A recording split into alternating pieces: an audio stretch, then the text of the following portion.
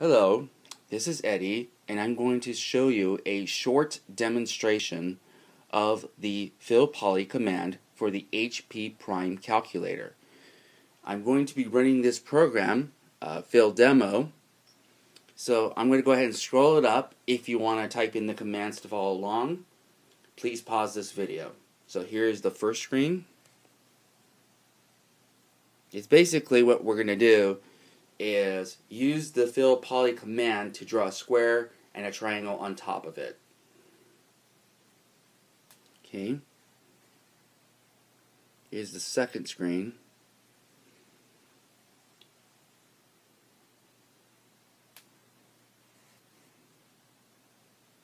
And then the last screen right here. This program, FILLDEMO, is going to show you how the alpha argument affects the triangle throughout the program. This is the syntax for the FILLPOLY command. Now, FILLPOLY has two versions. One, FILLPOLY for the Cartesian coordinates, or FILLPOLY_P for pixel coordinates. I'm going to use the pixel coordinate version. Both versions have 3 arguments, which the third one is optional. Points, color, and alpha. The points argument consists of values that make up the vertices that make up the polygon. We start at point 1, which is designated by x1, y1, then point 2, which would be x2, y2, and so on to the last point, which is designated by xn, yn. The order that you list the arguments is important because you're following a path. Let's look at this square where I designated the 4 corners as points 1, 2, 3, and 4 respectively. If I follow the green arrows and type in the points as designated, you're going to get a nice looking square like this. Say if I did point 1, then point 3, then point 2, then point 4, FILLPOLY is going to create a polynomial that looks like this, a bow tie.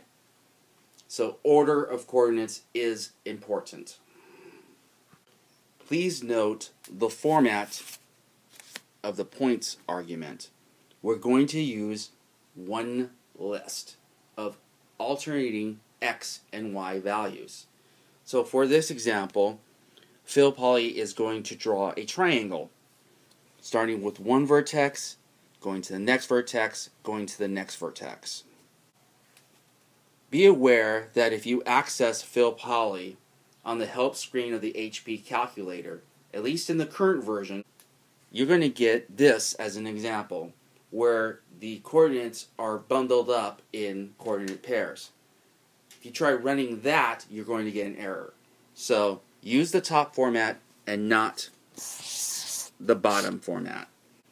The other 2 arguments for FILLPOLY are color and alpha. Color is the designated color that's going to fill your polygon. Color is satisfied by either typing in a 6-digit hexadecimal value, or you could use the RGB command, red, green, blue.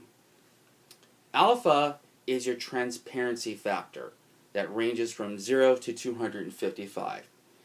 If alpha is set to 255 or left out, the polygon is going to be a solid object, solid looking object. If alpha is 0, the polygon is going to be completely transparent.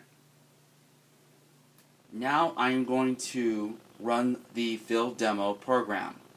If you want to type it, please go back to the beginning of the video and pause at the appropriate points. This program is going to draw 2 objects, a blue square and a green triangle. The green triangle is going to have the alpha constant designated. Here, the alpha is at 255, and the green triangle is solid. Lowering the alpha to 128, and you notice that the triangle is starting to get transparent and faded. And when I lower the alpha to 15, the triangle is almost gone. So that is a demonstration of the fill demo program and how the command FILLPOLY, FILLPOLY, for the Cartesian coordinates and FILLPOLY_P for pixel coordinates work.